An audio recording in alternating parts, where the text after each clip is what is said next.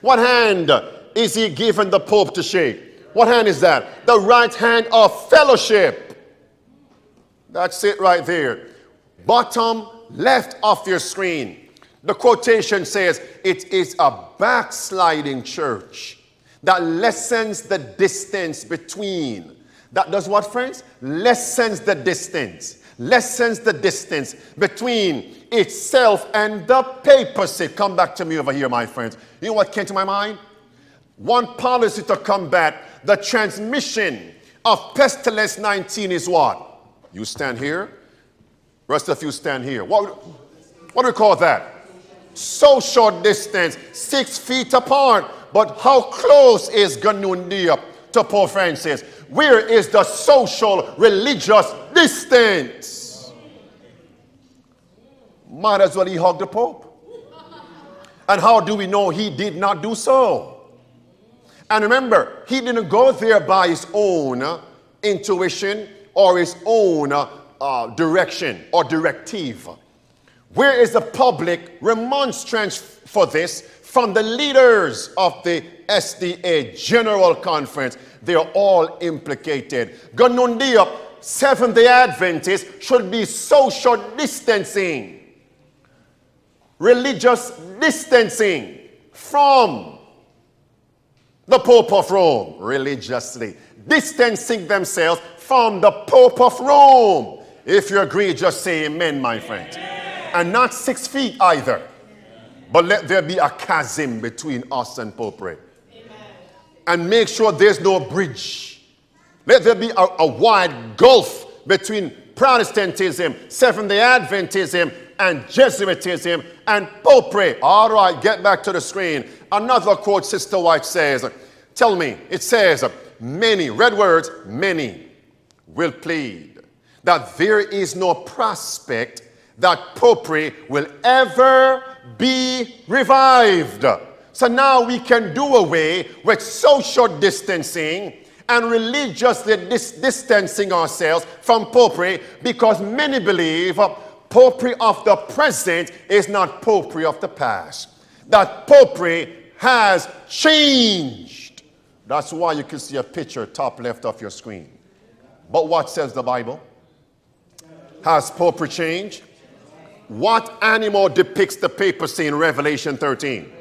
And what's the leopard? And what primarily, bodily, the leopard, not only leopard. And what says Jeremiah 13 about the leopard? It cannot change its spots. Read on. Blue words. If Popery, if it shall regain its lost ascendancy, it will be by whom? By Protestantism's giving it the right hand of fellowship. Notice, normally we look in the world to see events. The deadly wound is being healed. This says you can see it. The deadly wound is about to be healed when Protestants, so-called, are giving the Pope the what? Right hand of fellowship. Have we done that? Not we. Have we done that? Yes. Daniel would pray, we have sinned. Have we done that? Have we done that? Is the deadly wound about to be healed completely? All right, friends. Are we seeing it, friends? The right hand of fellowship in our churches? Yes. Do we see it in our Sabbath school lesson guide? Yes. Since I've covered that, won't spend much time on this? Yes. All over the place? Yes. Notice here, my friends, it says, this contest, next quote, is to decide whether the pure gospel shall have the field in our nation, or whether the Popery of the past, Popery of past ages, shall receive the right hand of fellowship from Protestantism. Let's read. And this power prevail to restrict religious liberty. Sister White says, red words, the struggle is what, friends? Right upon us. We are years behind. And yet, men in what positions? Read that with me.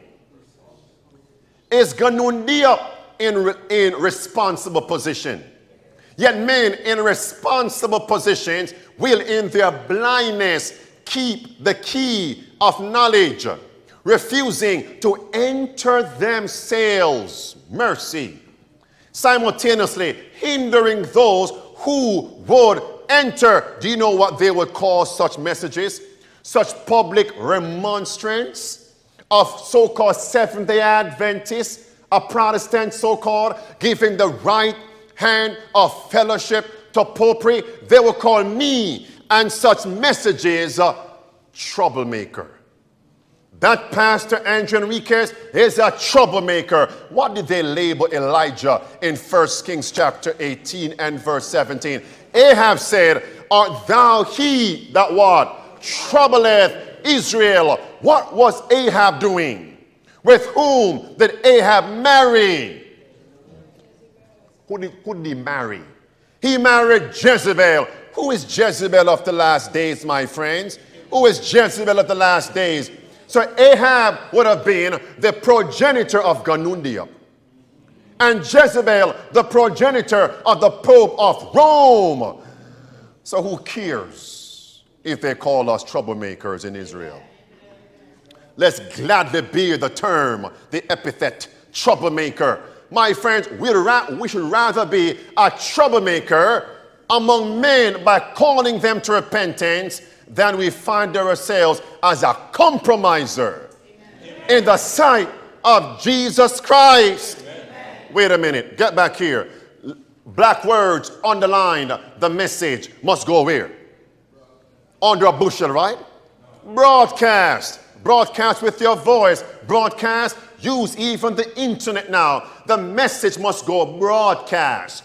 That those who have been imperceptibly tampering with popery, not knowing what they were doing, may what? May hear. So pass this over to Ted Wilson and Ganundia and the rest of them who are quiet with apostasy. Blue words, they are fraternizing. What does that mean? Fraternity. Oh, I can't preach on that right now. Let me give you a hint of it. What is the new encyclical from the Pope called?